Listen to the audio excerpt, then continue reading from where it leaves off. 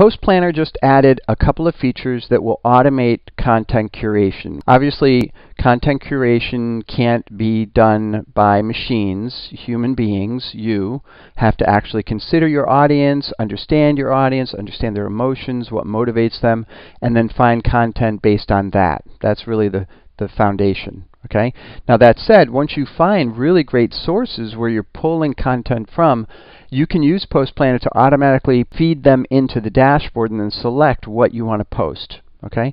The other thing you could do with PostPlanner is that you can find out what's trending based on your specific topic area and pull content from those trending ideas. All right, so let me show you how this works.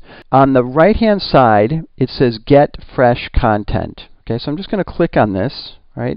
And I've already added a couple of sources. Okay, I can just add a source by typing in a URL or an RSS feed or a Twitter handle. Okay, so let me show you how this works. If I click on, let's say, Beth Cantor. Okay, I'm going to click on her Twitter ID. Right? And then it shows me down below her latest tweets and also the source. So for example, this one is from n10.org. Right? So what this means to me is that I trust Beth. She's already vetted the quality of that content. So if I click on this title, I can see a preview of it right here. Okay? I can see a preview of the article right here. And I can click on Add to Publisher. When I click on Add to Publisher, it adds it to the very top of PostPlanner, okay? Puts the link in there, the title, which I can edit, and I can also select from one of the images on that page. Now, in this case, there's only one image. I can also publish this article as a photo. Instead of a link, like you would publish a link on Facebook, check off this button. It automatically publishes it as a photo using the thumbnail that I've selected. This is a huge image. It will post that as a huge image on Facebook. It's not just going to post a thumbnail. Okay? So it's changed it to publish as a photo, and then I can simply go in and edit the description right here, and then I'm good to go. The other thing, let me just refresh this. I'm going to show you the other thing that you can use is something called trending content, which is new. PostPlanner has partnered with another company to pull in this feature. Right? So let me show you how this works. If I scroll down a little bit, I look at posts. So these are posts that are going to be published on my pages over the next couple of days. And I look at feeds. I can look at feeds too. I want to click on content. Okay?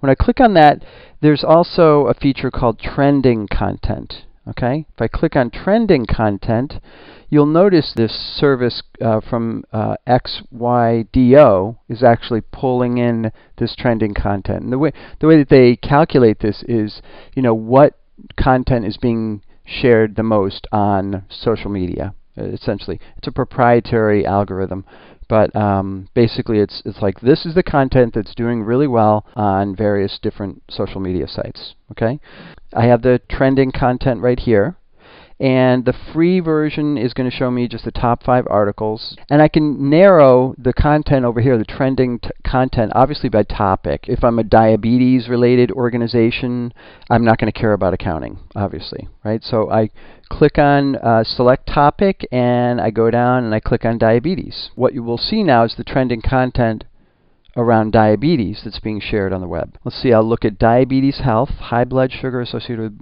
with brain shrinkage.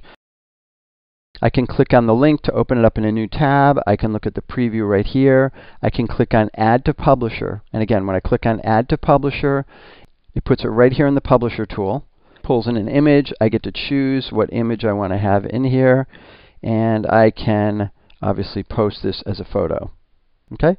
So those are the content curation features in PostPlanner. I think these 2 items, selecting your own content that you curate based on what you've selected, and also looking at what's trending, what other stuff is trending based on all these other different topic areas. And that, again, is provided by a third-party tool to basically determine what's being shared the most. Okay? So that is it. Talk to you soon. Bye.